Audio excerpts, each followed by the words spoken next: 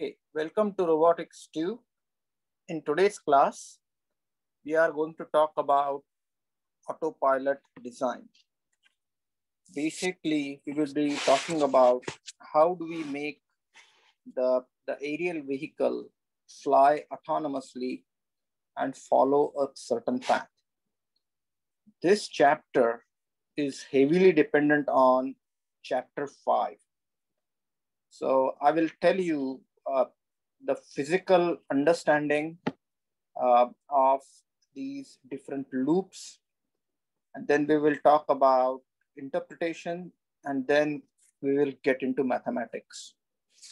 Now, one thing I just want to clarify that I'm gonna go very slow in this chapter because as you will notice, the things become convoluted because one parameter depends on other parameter, one control affects the other control. So I'm gonna go very slowly, and I would encourage you to review the textbook and make sure that you understand the process, because when we do the project, some of these concepts will be needed. So first and foremost, whenever we say autopilot, what comes to our mind? So basically, when we talk about autonomy, there are different levels of autonomy. And a very simple level of autonomy is the aircraft can stabilize itself. Now, what do I mean by stabilization? Which means the aircraft, if there is some wind disturbance and aircraft is rolled on its own somehow with some control algorithm, the aircraft goes back to its level flight. The second example is if you have an aircraft which is the level flight or climbing, and all of a sudden the wind velocity or the air velocity increases. Because of increase in the air velocity, the lift increases, and because of the lift, the aircraft, which initially was height h1, will now start flying at height h2. So what needs to happen in that case? The autopilot needs to change the pitch angle to reduce the angle of attack, to effectively reduce the angle of reduce effectively the amount of lift force, and then the aircraft can come down. Now recognize this process is something like this. The airspeed increases, aircraft goes up, then autopilot reduces the angle of attack, aircraft goes down. Again, autopilot increases angle of attack by changing the elevator, and then gradually somehow you oscillate up and down about the desired height, or this is also called as the set point. So this is a basic stabilization. For other stabilization is in the yaw. Say for an example, if you have yaw disturbance and the aircraft which was flying straight and level now kind of tilts left or right, then autopilot makes certain changes in the rudder, so aircraft comes back to its original position. Now, some of you may ask me, if our aircraft is stable, asymptotically stable to begin with, do we need stabilization or active stabilization? And the answer to that question is yes, because when we design an aircraft, we make certain assumptions. These assumptions may be violated as the aircraft flies. The mass could change, the CG could shift. When CG shifts, the moment of inertias alter. We change the battery, we change the location of the battery, or the motor or prop, they wear and tear, and then basically the efficiency drops down. So the initial control algorithm that we have designed or initial stability analysis that we have performed may be not valid when the actual flight occurs. Also, the external disturbance, even though we try to compensate for it, we can't actually predict it. So there are these uncertainties. So basically, you have something called as the stabilization loop. And this is the innermost loop. You want your aircraft to be stable. The next thing is you want your aircraft to follow certain path. So you want your aircraft to go from point A to point B. So you want aircraft to go from certain point. And as soon as you have path, you have something called as the course angle, and which is chi. And then you will notice that you will have angle gamma. So you need some sort of control on these two parameters. Then the next thing you would ask is, just like the robot, as the aircraft is going from point A to point B, it needs to go from these different small points. So 1, 2, 3, these are the intermediate points that the aircraft needs to go to. So which means you need some sort of interpolation that will take aircraft from point A to 1, from 1 to 2, 2 to 3, and 3 to B. Sometimes you want to have a formation flight, which means you have 2 or more aircraft. They fly in sync. So this, as you increase the level of autonomy and as you try to make your aircraft smarter, the complexity increases. So if you look at an architecture, this is the broad architecture that typically is followed. So what you have is, you have the unmanned vehicle, which is nothing but your aircraft. And in the context of this course, we are looking at a fixed wing aircraft. So we are not looking at rotorcraft or quad rotors or helicopters or tilt rotors or stop rotors. Then what we have is, with this unmanned vehicle, you have external wind disturbance. Now, clearly, we need to understand what is the current state of the aircraft. In other words, we need to know what is the current value of roll, pitch, roll, and yaw rate. We need to know what is the attitude. So roll, pitch, and yaw.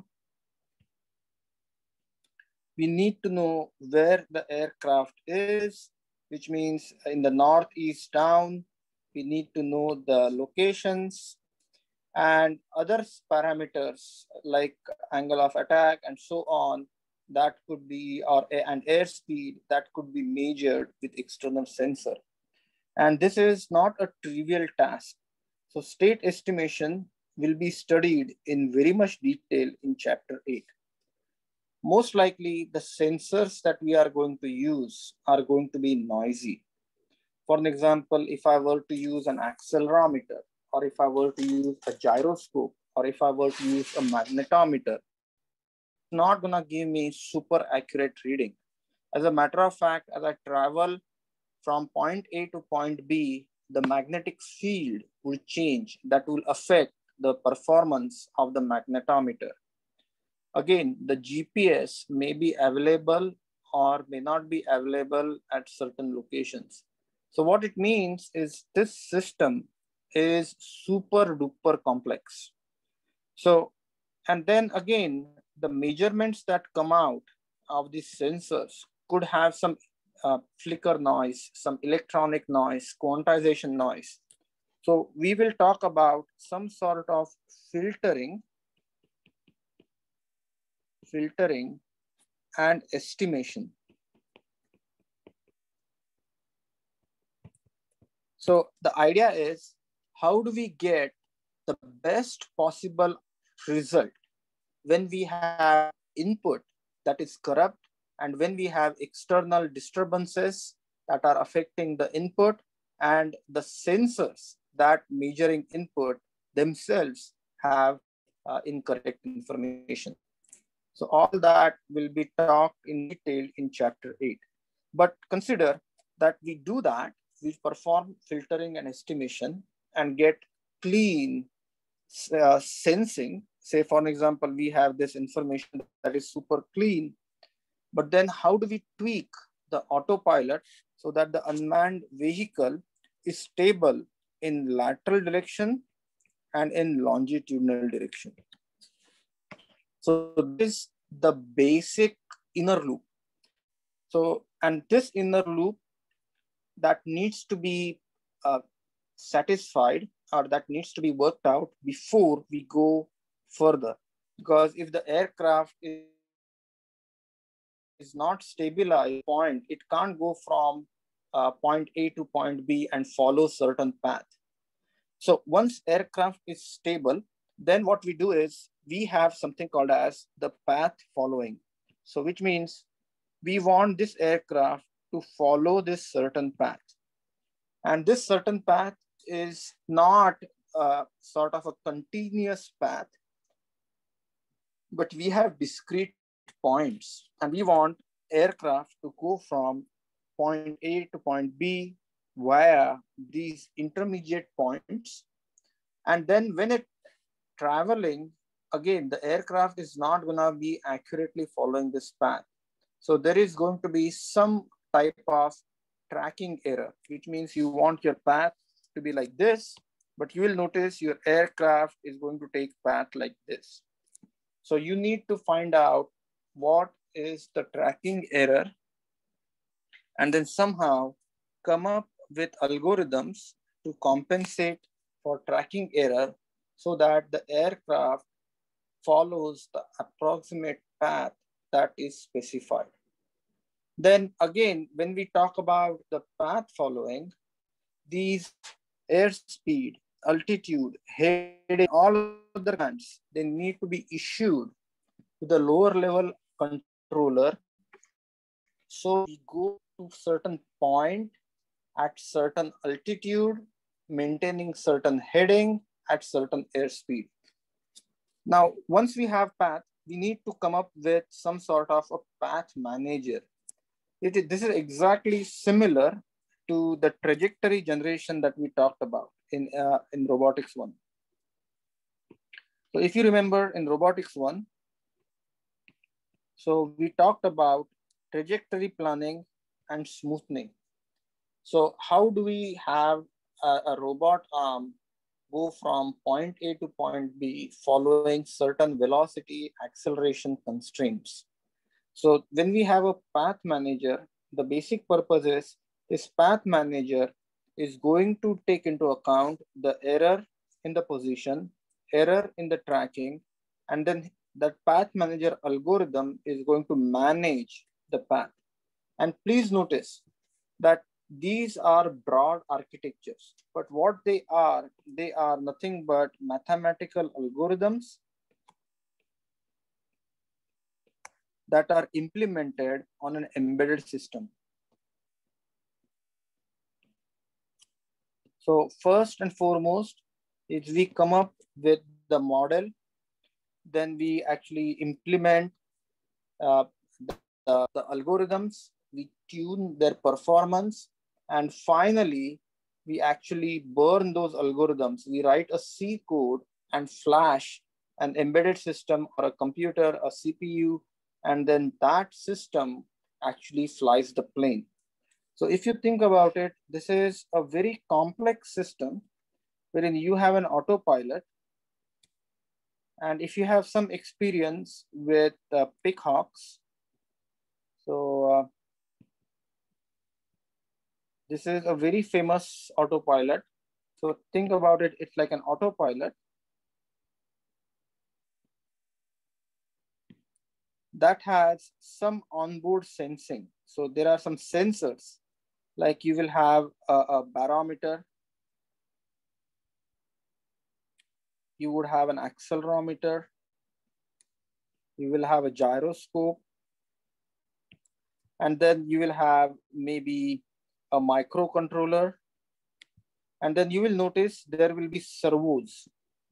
And these servos will be connected to your aileron. So these will be the servos. And I don't know if you have seen a servo motor. So this will be for aileron. Then this servo could be for elevator. This servo could be for the rudder. And then you will have some input for your motor. That is going to give you the thrust. And then the idea is these servos, so S1, S2, S3 will control the control surfaces.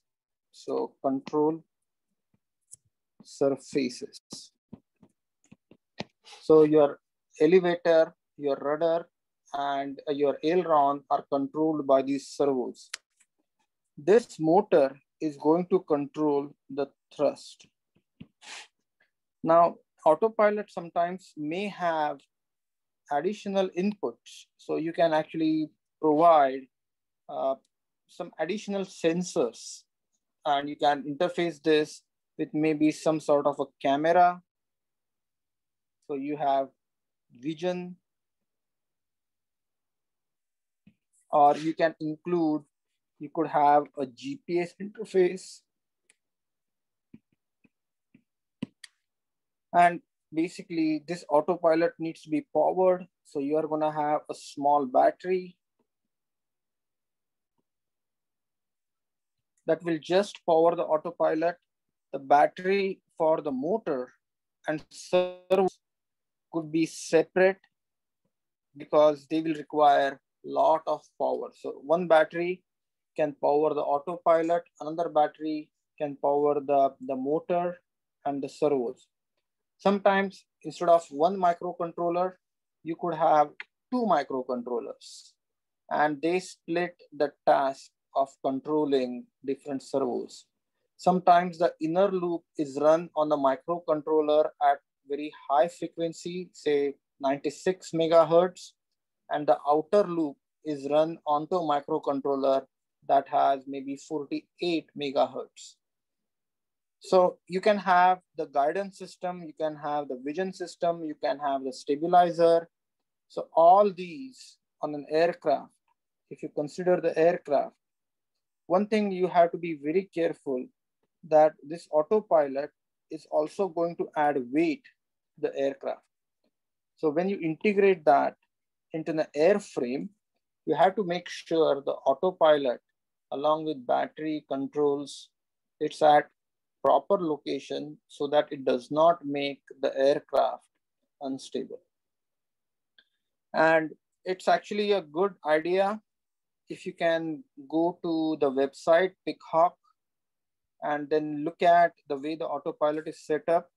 Sometimes autopilot could have telemetry. So it could have an antenna, and you would have a ground station wherein you have something called as display and a software. So this autopilot can transmit, connect via wireless. Usually it's an RF link. In the case of PicHawk, that is called as MAVLink. MAVLink is a special format, a protocol wherein the autopilot communicates with the ground station. And then what you can do is you can interface that with some sort of Google map, or you can interface with some sort of a picture viewer, and then you can actually track how the aircraft is going from point A to point B. And you can also use this to track the camera. Nowadays, the smartphones have a lot of computational power. So maybe in some cases, the computers are replaced with standalone smartphones. So you can have an iPhone or you can have an Android phone, and you would be able to communicate with the drone. So this is the overall structure of the autopilot, and designing an autopilot is not a trivial task. But what we are going to do is we are going to follow a very simple approach. And to be honest with you, you wouldn't be expected to design the autopilot from ground up. What you would be expected to do as a roboticist is to use a commercially available autopilot, program your algorithms and codes, and make sure that the system is behaving the way you intended. So that will be the primary purpose of implementing an autonomy or autonomous flight capability into a UAV. Now, let's talk about what we are going to study in this chapter. This chapter is probably one of the biggest chapter and very important. So this chapter, if you look at the textbook, it talks about the successive loop closure. So this is the section that is discussed in the book quite well. And we will study successive loop closure, and then we will briefly touch upon total energy control and the LQR control. So we will study successive loop closure in detail. And again, I need to emphasize that you cannot study this chapter in isolation.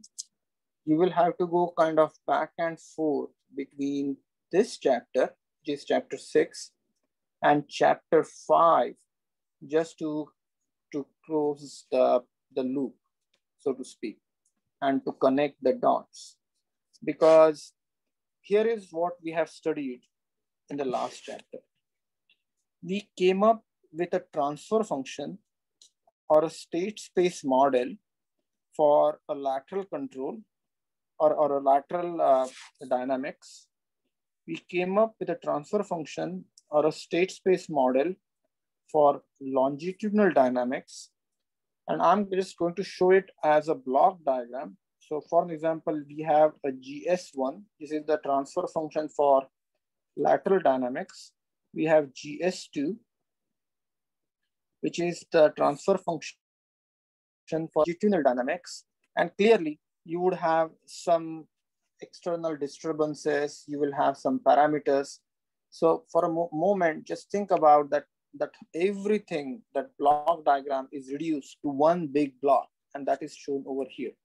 So this block indicates lateral dynamics.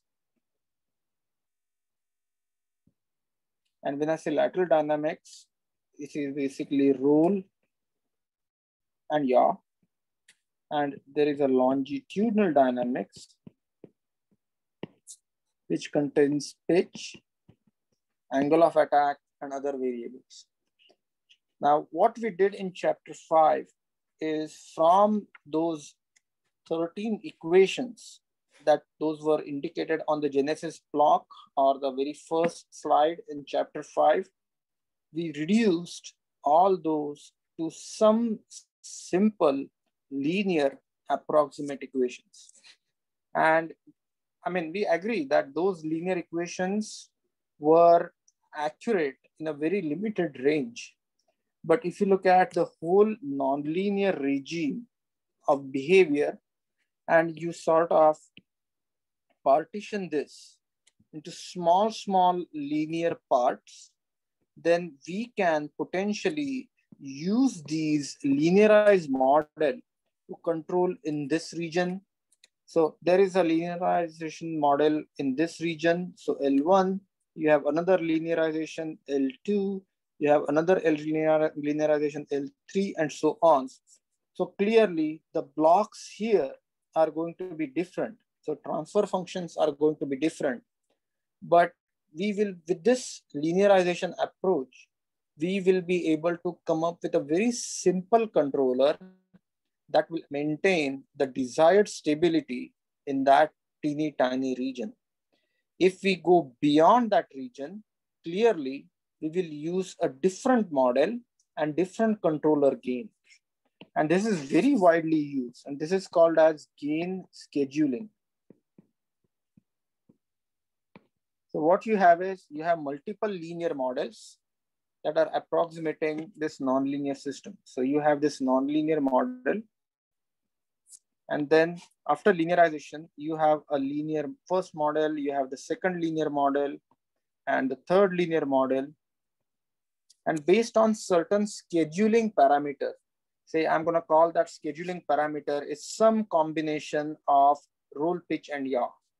So there is some scheduling parameter, and I'm going to call that epsilon.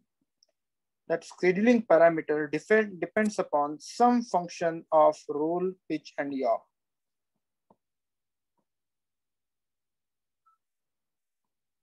So if the scheduling is parameters are within region for epsilon 1, you would use the linear model 1. If the scheduling parameter is really close to epsilon 2, you would use the linear model 2.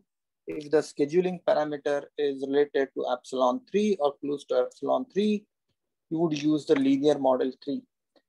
Clearly, for each linear model, you will have a different controller scheme. And maybe you can use the same type of controller. You can use a proportional controller, but the gains for the proportional controller would be different. So here is the basic idea. We are going to look at the models that we developed in last class. First, we will look at whether these models are stable or unstable, and then add a controller to it. And then what we will do is, we will have a feedback loop.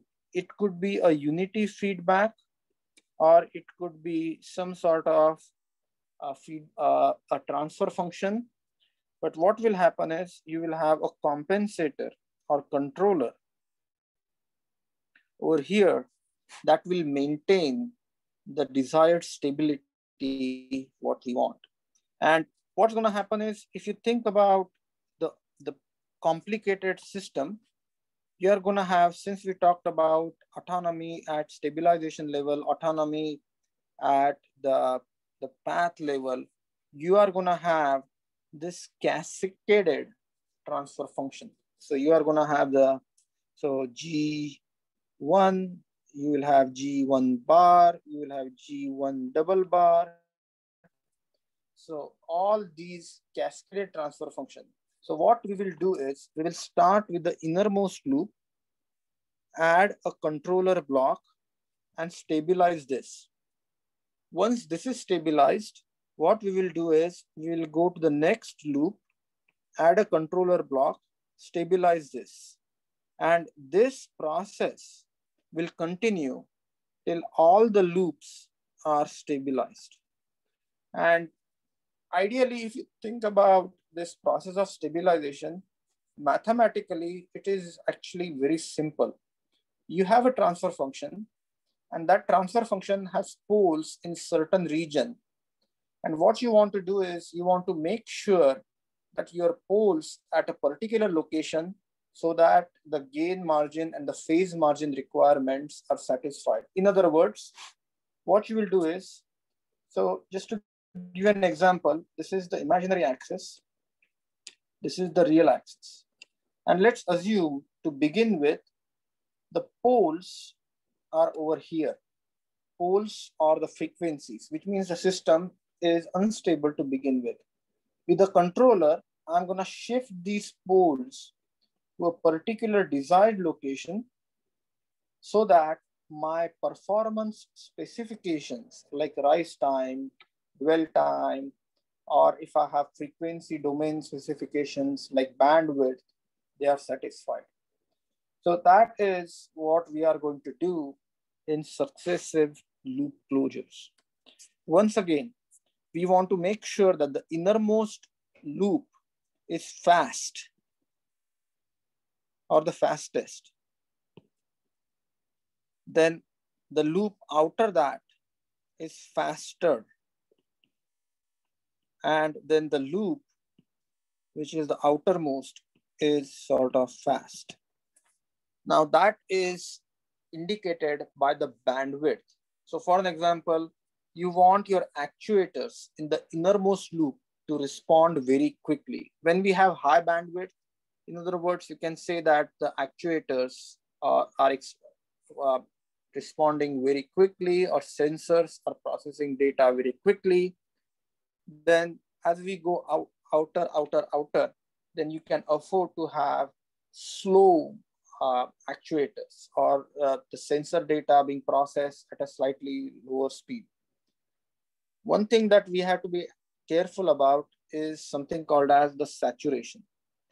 Now, if you look at the servo, so what is this concept of saturation? So if you look at a simple servo, okay, I'm just gonna show you a schematic diagram for servo. Servo will have an arm, and if you think inside, there will be a small motor, there will be a potentiometer, and usually it is driven by PWM. So this servo can go from max to min. So it has certain range, max to min.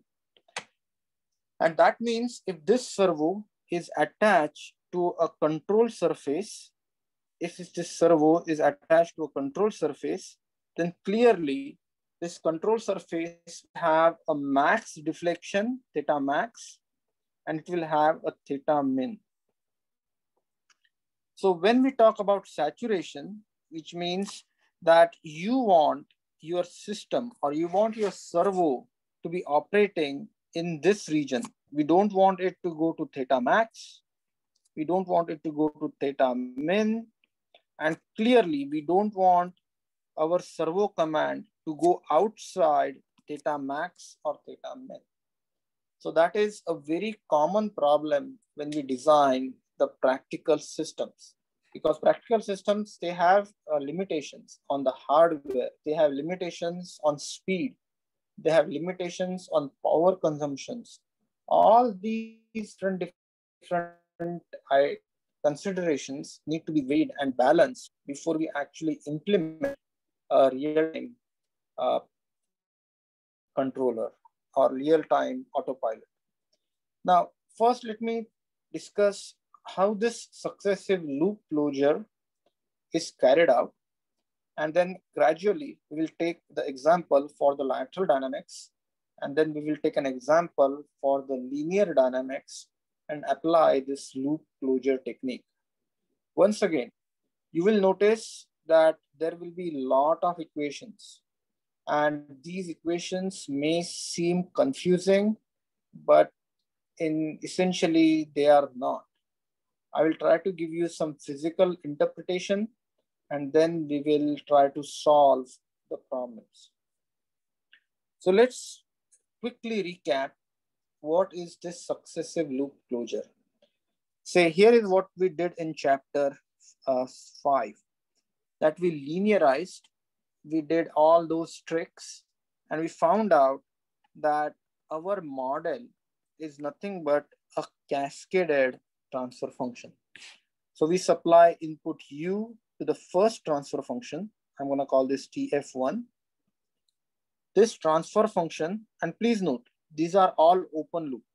This transfer function takes this input U, converts that to output Y. So you have this input, and this input could be anything. This could be the aileron command, this could be the elevator command, this could be any other command, or throttle command. It takes this transfer function, converts that into output. So this is the output of the first transfer function. This output becomes the input of the next transfer function. So you have this input. Still, everything is in the open loop. There is no closed loop. So output of any transfer function is not fed back. Now input U2 gets converted to output Y2. And this output becomes the input for the last transfer function. And at the end, you get output. And one thing that you might want to think about is these intermediate outputs can be some. So for an example, you have input like throttle, and that gives you an output. And I'm just, for the sake of discussion, on say rudder deflection or aileron deflection. that output is fed to the next transfer function, it gives you something else.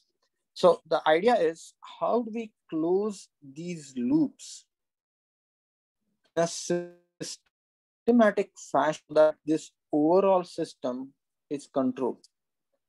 And there is a simple trick that is used. And this simple trick is, you start with the innermost transfer function. So you start with the innermost transfer function. And please note, this innermost transfer function is something called as P1. And you add a controller or compensator. And these terms are used interchangeably, but there is a subtle difference. So controller is sort of, it's controlling the dynamics. Compensator can be used to compensate or cancel out certain part of dynamics. So you add a control or a compensator block C1. And what you do is, you tap the output of the transfer function and feed it to the summing junction. And so if you feed this output, what you have here is nothing but the error. And this error gets fed to the controller, and this controller algorithm essentially changes the applied input on the plant. So this error, when you multiply that with the compensator transfer function, gives you an input U1. And please note, this U1 is different. This is different than U that was acting in our earlier case. So U is different. So now what you have is U1. That U1 acts on the transfer function P1, and now you have an output Y1. This Y1 output gets fed as an input to the transfer function 2. And now what we do is, we again take the feedback and then have it at summing junction, and then have another compensator or controller that would control this entire inner loop. So now think about it, is like, now we have this block. When we took care of the innermost P1, now when we go to P2, this is the block that we are dealing with. And this controller is going to control this block. But the good news is, the innermost block, which is P1, C1, is already controlled. So now we have to control the dynamics of P2. Once that dynamics is controlled, you can go a step further and then add C3 and control P3. And hope is, once we continue with this process, your entire open loop system is now controlled in the closed loop. Once again, this arrangement or this algorithm works as long as the bandwidth conditions are satisfied, which means the innermost loop is running at higher bandwidth than the outermost loop. Now let's go with this interesting approach.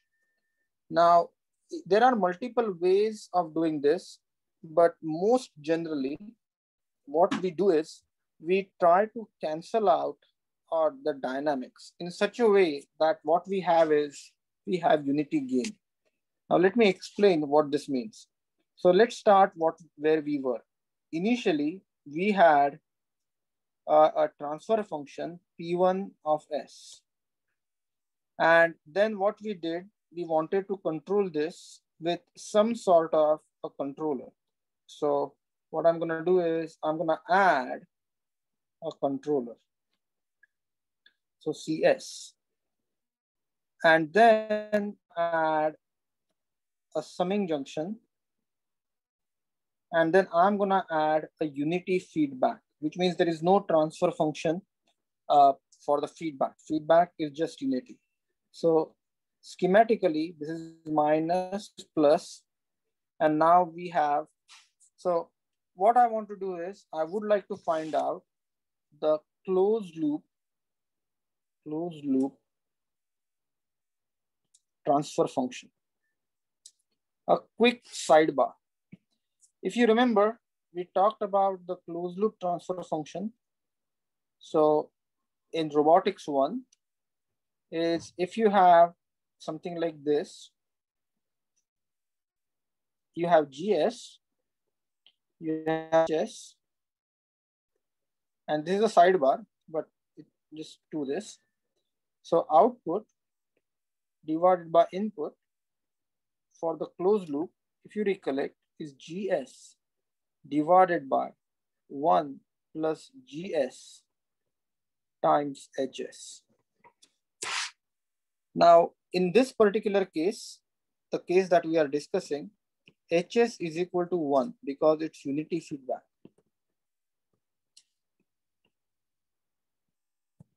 The next thing which I want to talk about is, if you think about the controller in series with the plant. So this is G of S. I'm going to call this C of S. Using the block diagram reduction, we can replace these both like C of S times G of S. So what we have is, we have the transfer function that is the product of C of S and G of S. Now, once we add a controller, what happens is, the closed loop, remember here H of S is 1. So the closed loop transfer function for this is C of S, G of S divided by 1 plus C of S, G of S. This is called as the closed loop transfer function. And this is an interesting equation. And we will encounter this equation again and again in this chapter.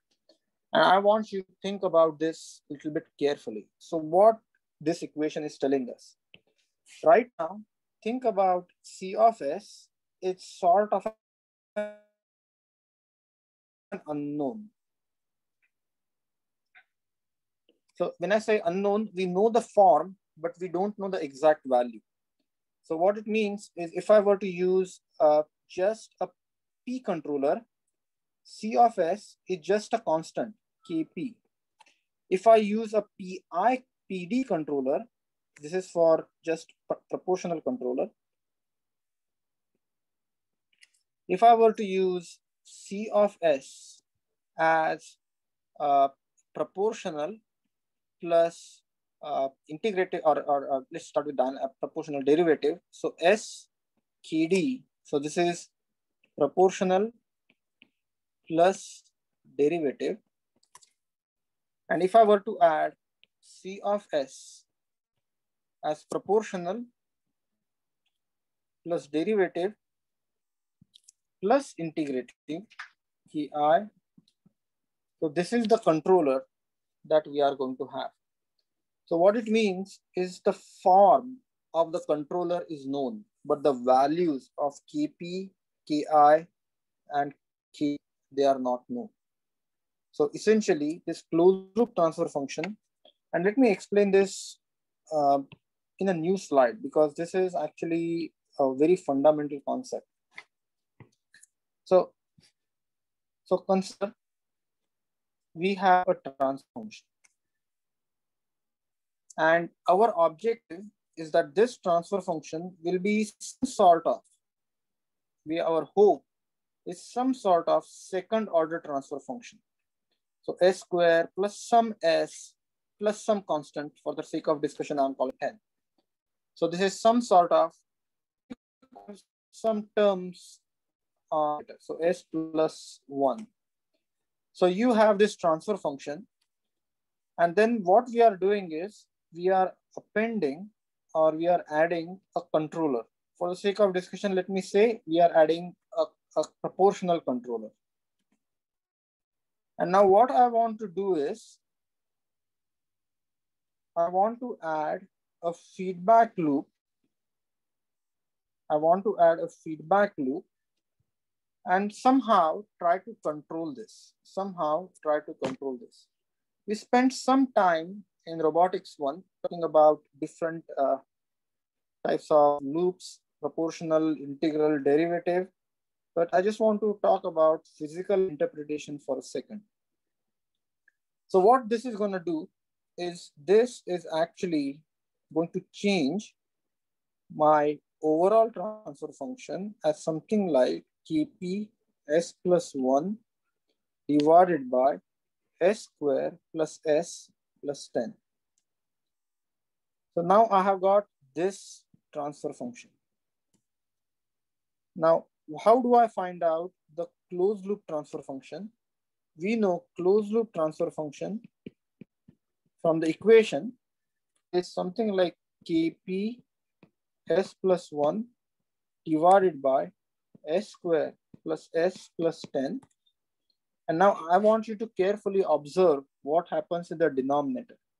This is 1 plus Kp s plus 1 divided by s square plus s plus 10. Now, as you can see, some simplification is certainly possible. So closed loop transfer function,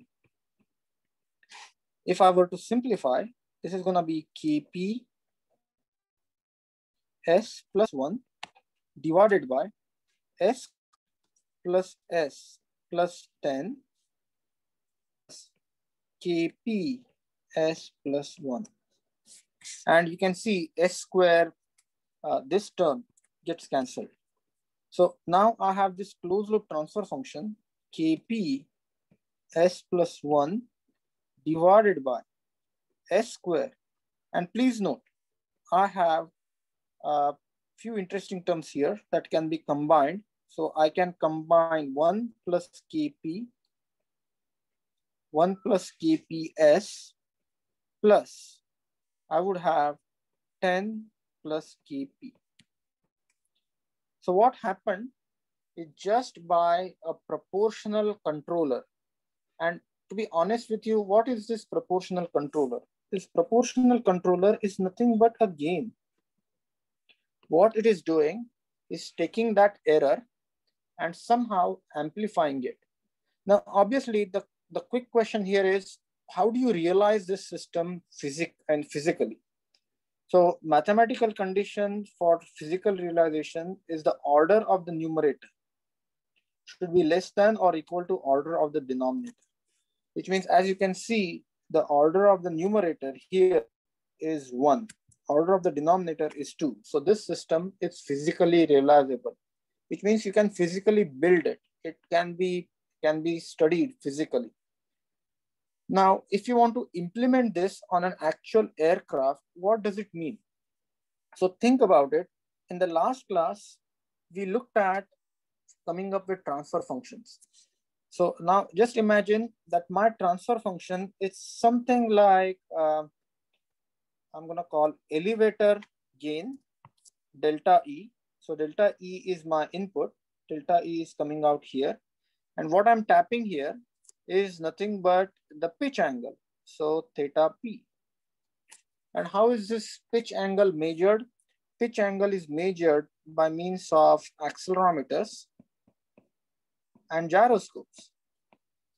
So I have a sensor on the physical aircraft. So I have this aircraft.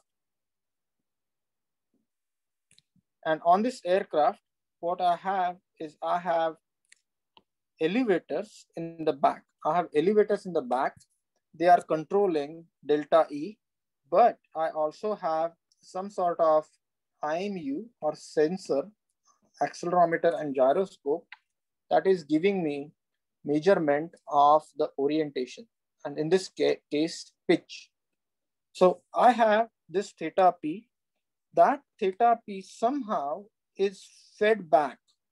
That theta p is somehow fed back and somehow mapped onto the elevator command. And now you may ask me that how is this mapping done? And this mapping is basically achieved using the servo. So think about the physical realization that you have the servo. This servo is actually controlling the theta min or theta max. And there is a relationship between the deflection of the control surface, if it is an elevator, and the pitch angle. So you have some sort of mapping. And this mapping is not clear here, but that mapping can be realized by means of another block or another transfer function that takes this input for theta p and converts that into an appropriate elevator command.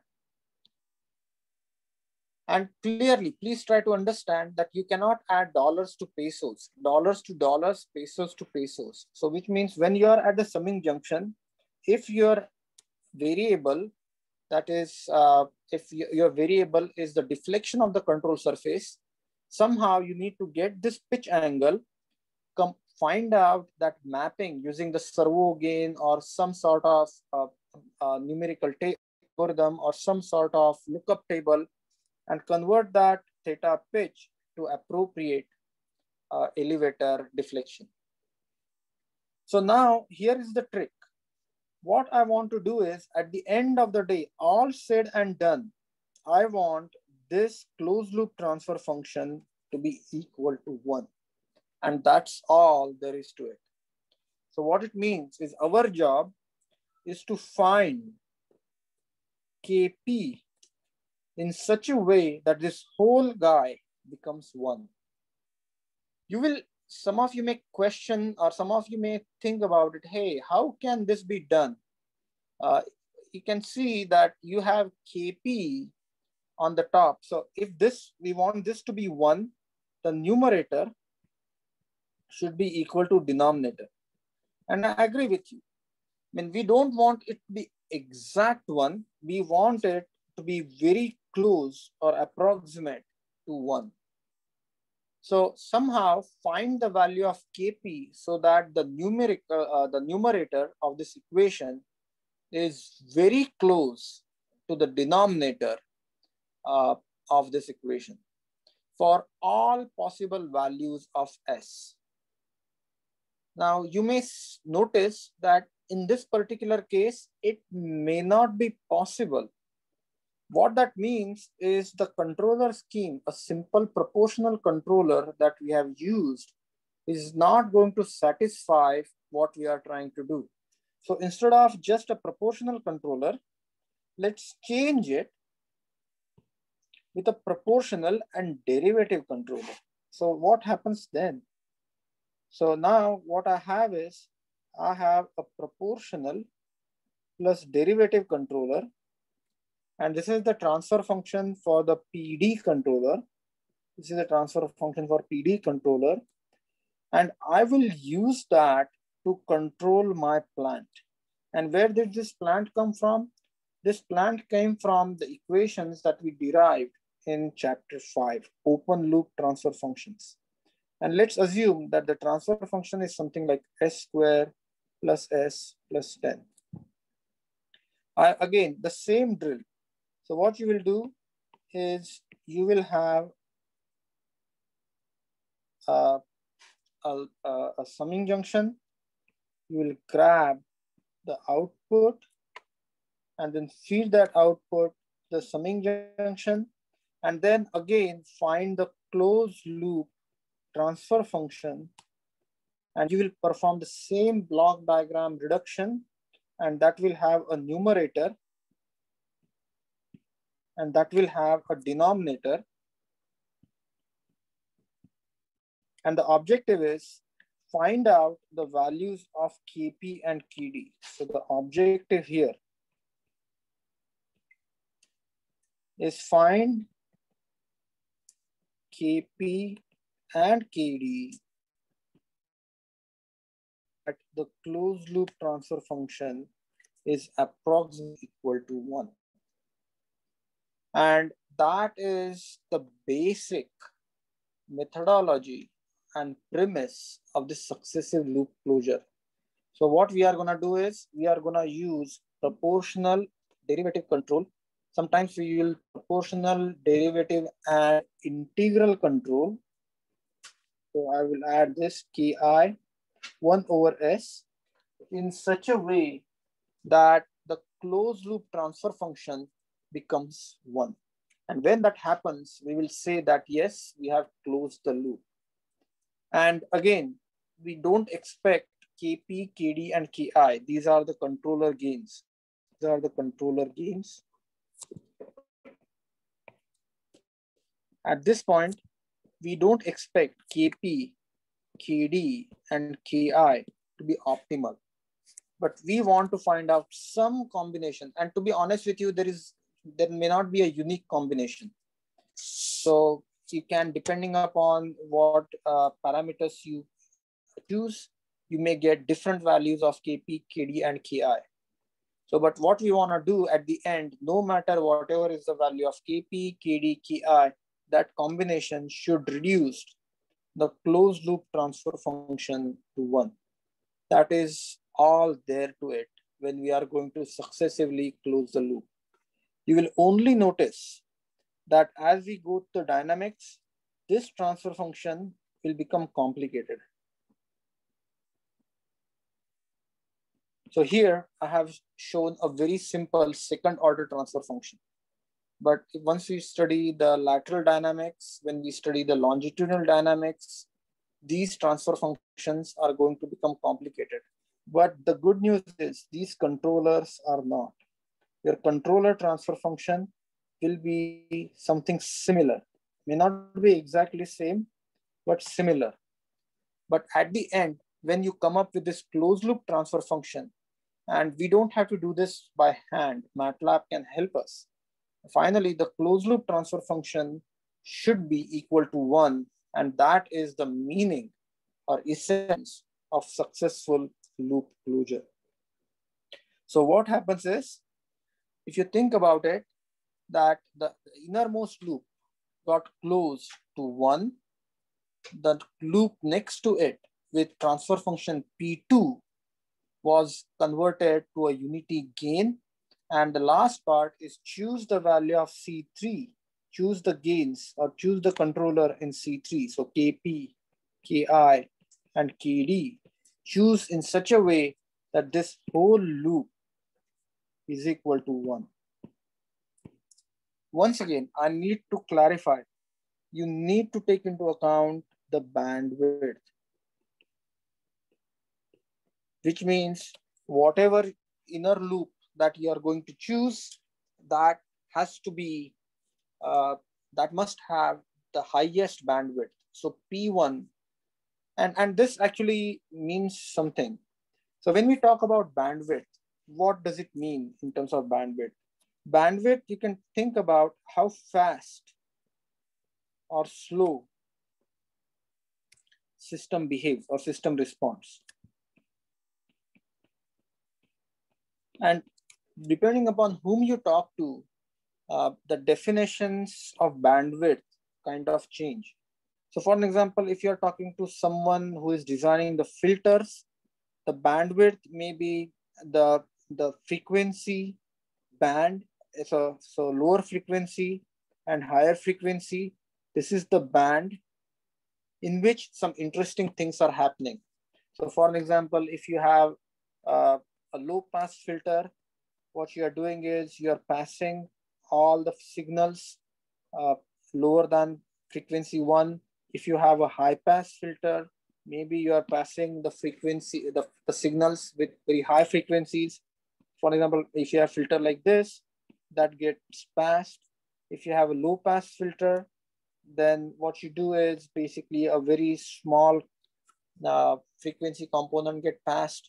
If you have a band pass filter, then the signals that have frequency between the start frequency and the end frequency get passed. But in the case of autopilot design, we can assume the bandwidth definition indicates the actuators and sensors should be able to respond very quickly, and the control loop should run fast.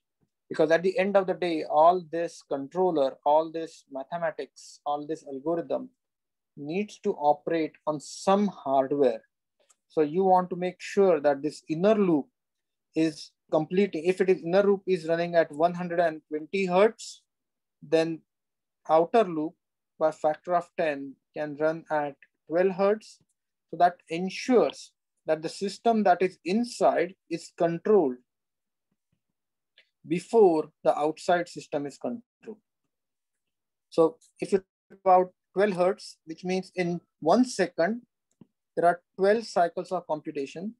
And in 1 second, there are 120 times this computation is done. So you want to make sure that the actuator that you use, the innermost loop, is able to flap or able to respond 120 times per second. Because it may happen that you send the command, but that actuator is so slow that it cannot act on that command quickly. So by that time, it's trying to act on the previous command, next command get issued, next command get issued. That finally the actuator goes to some position that you really don't want it to be. So this is the meaning of the successive loop closure. And now what we will do is we will deep dive into the equations and the dynamics. So a quick recap. If you recollect, this slide comes from chapter 5. This slide comes from chapter 5. And we discussed this in detail. But let me talk about when we are trying to control the roll dynamics, what are we exactly trying to do? If you recollect, the second order equation for the roll, which is phi, and that we did using the finding the first derivative and then adding the controller inputs and all that in chapter 5, that is expressed something like this. And in this transfer function, you will notice there is delta A, which is the aileron input. You have some constants, A phi2 and A phi1. They are dependent on different parameters, and those are constants.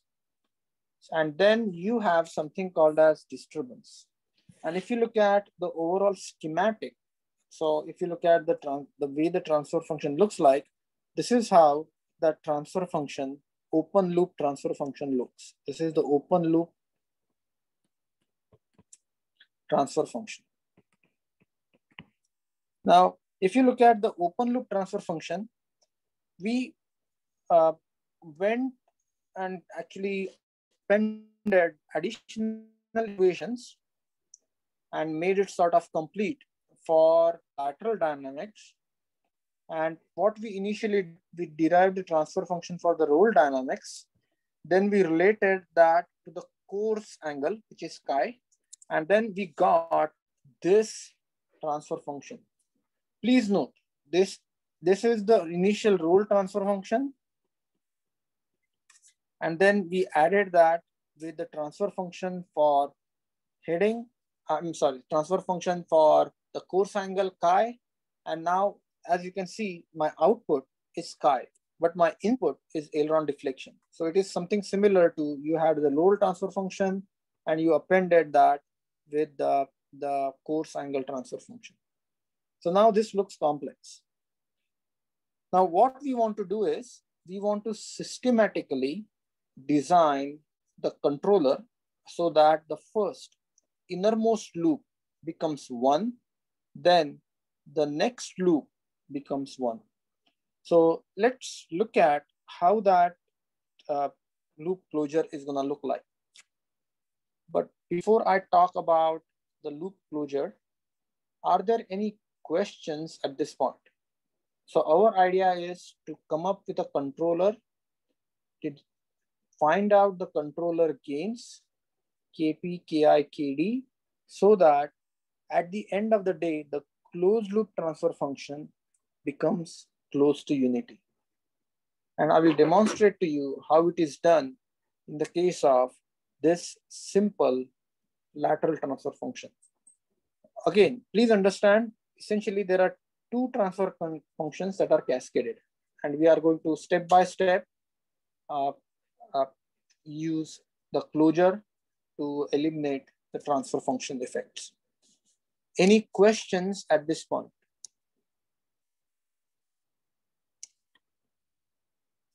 Okay, no questions. So here is how we do it. So now I want you to, for a moment, look at the innermost loop.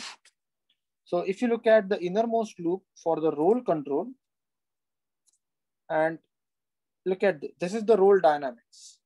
So I'm gonna design the controller so that the innermost roll dynamics is compensated, or the closed loop transfer function for the roll dynamics is equal to 1. And the way it is done is, this is the roll dynamics equation. What you have is, here you have the aileron, here you have the roll rate. This roll rates get integrated and you have the roll angle that is coming out. And now what I'm going to do is, I'm going to capture or somehow measure the roll angle, feed that roll angle all the way over here to the summing junction, and the difference between what's coming in and the output roll angle is the error. That error gets fed to a proportional controller. Now, some of you may ask me, how do you decide what type of controller you want to choose? And to be honest with you, it's a long discussion, because in last year, last semester, we talked about what proportional controller can do, what derivative controller can do, what are their limitations, what is integral windup, and then so how do we place poles using different controller schemes. So it has to relate to that. So you can actually review the material that we discussed in last class, last robotics class, and then see what cases we use the proportional controller, in which cases we use the derivative controller, and so on. But one thing that I want to talk about here is, I said earlier that somehow we cannot add dollars to pesos. So this roll rate is fed into some transfer function, KD phi. This roll rate is fed into some transfer function so that at the end of the day, so after output of this transfer function, it's some form of aileron control or deflection of aileron. So you can't just feed the roll rate. You need to take that roll rate, run that through a transfer function, and that transfer function could be a lookup table. That transfer function could be an integrator. That transfer function could be integrator differentiator. It could be anything. It would just have to be a mathematical relationship, either constant or changing with time. So it has to be a mathematical relationship that will take this roll rate and convert that into actuator deflection angles. So that is what is being fed. So what I'm going to do is, I'm going to choose, somehow I'm going to choose the value of Kp. Choose this so that this whole thing equals to 1, or approximately equals to 1. So that is the fundamental purpose of the lateral direction autopilot. Now, this autopilot, mind you, is only controlling roll. However, what we have is outside the roll. So if you look at, this is the roll dynamics.